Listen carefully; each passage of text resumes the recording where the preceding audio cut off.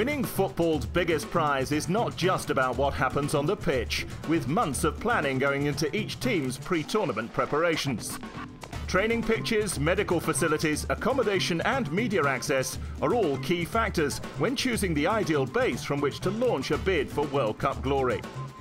Many teams will face long trips between matches thanks to Brazil's vast size, meaning the choice of base camp location could be more important than ever. Brazil's southern regions will host the majority of squads, with camps clustered around Rio de Janeiro, Sao Paulo and Belo Horizonte. Sao Paulo is the most crowded, with 15 teams, including France, staying close to South America's largest city.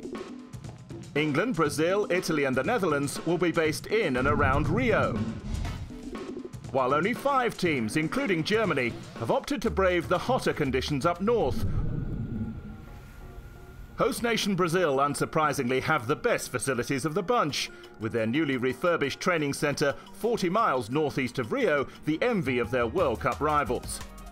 Founded in 1968, its new $7 million facelift was unveiled in March by a delighted CBF president, José Marin. The centre features everything a modern team needs, including 3 pitches, a pool and spa, treatment rooms, and even a barber shop. English and Dutch players will have 5-star beach views from luxury hotels in downtown Rio, with training facilities just a short bus ride away. How welcome such distractions will prove remains to be seen. Peace and quiet seems to be the key factor behind Uruguay's choice of venue in Minas Gerais, set on a farm amid lakes and mountains. Boredom can also be a factor between games, but Belgian boss Mark Wilmots believes fishing is the answer. He has ordered his camp's lake to be stocked with trout to give his players the chance to unwind. France have supposedly gone back to basics after their stay in a deluxe hotel in South Africa in 2010 was followed by a disastrous first-round exit. But Franck Ribéry and co will still find themselves in 5-star surroundings in Ribeirão Preto, with staff going the extra mile to make them feel at home. 2 of Brazil's biggest football teams, Cruzeiro and Atlético Mineiro, will host teams in Belo Horizonte, with Argentina one of the squads lucky enough to make use of their world-class facilities.